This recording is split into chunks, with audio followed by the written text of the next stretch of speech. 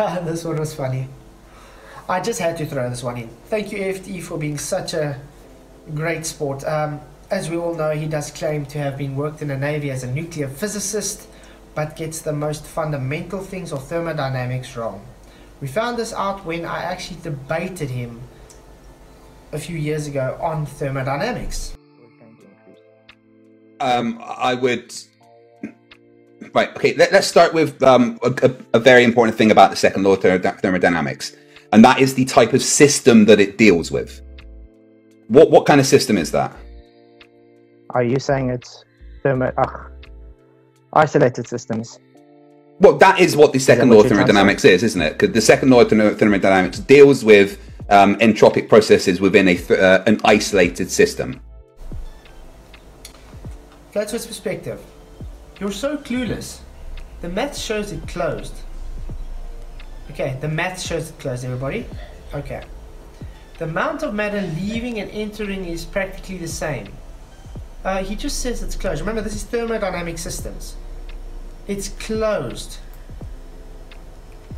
So if it's closed, then how do you have matter leaving? The Earth is it closed or open?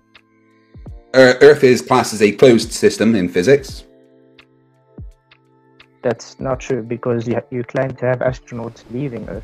So Yeah, a closed system in physics allows for the transfer of small parts of matter. And a closed system, you can have energy entering and leaving, but you cannot have matter leaving because it's closed. That's what a closed system in thermodynamics is. Anyway, are practically the same. Physics therefore considers it a closed system, and this is never going to change. Okay, so it's considered closed. It's either closed or it's open. Craig, that's how it works in reality. You either have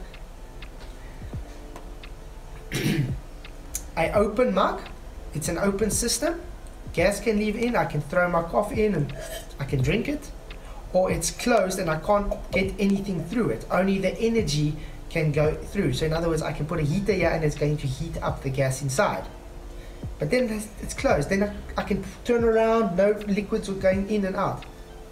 That's the simplest form of a thermodynamic system. Open, matter can come in and out, I can throw coffee, I can drink it. Closed, I can't drink nothing because it's staying inside there. Get it? Yeah. Okay. So everyone who does physics is taught the Earth is a closed system. Great. So Earth is taught to be a closed system. Why are you saying that they're better than people? I'm just simply pointing out to you what thermodynamics teaches, Craig. This is something you should have learned if you were a nuclear physicist. If Earth is a closed system, how can you claim satellites and astronauts and everything's leaving this closed system? Yeah, so you should make up your mind. Is Earth a closed system or open system?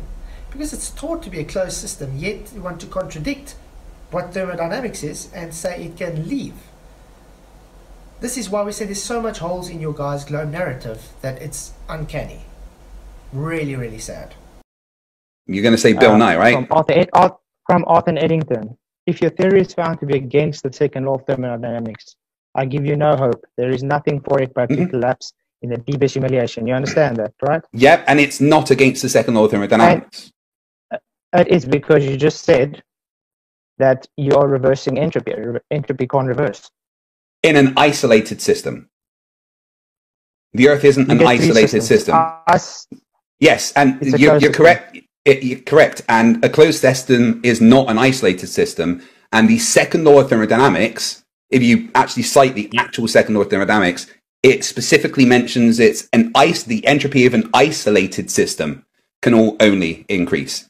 It doesn't say that the entropy of a closed system can increase because, well, like I said, inside of a fridge freezer, inside of a fridge, inside of a car with the AC on, these are all entropy being reversed on a micro scale. But the actual macro scale, the entropy still increases because energy is used or transferred from one form to another to create the microsystem where entropy is going the other way. You're going to say Bill Nye, right?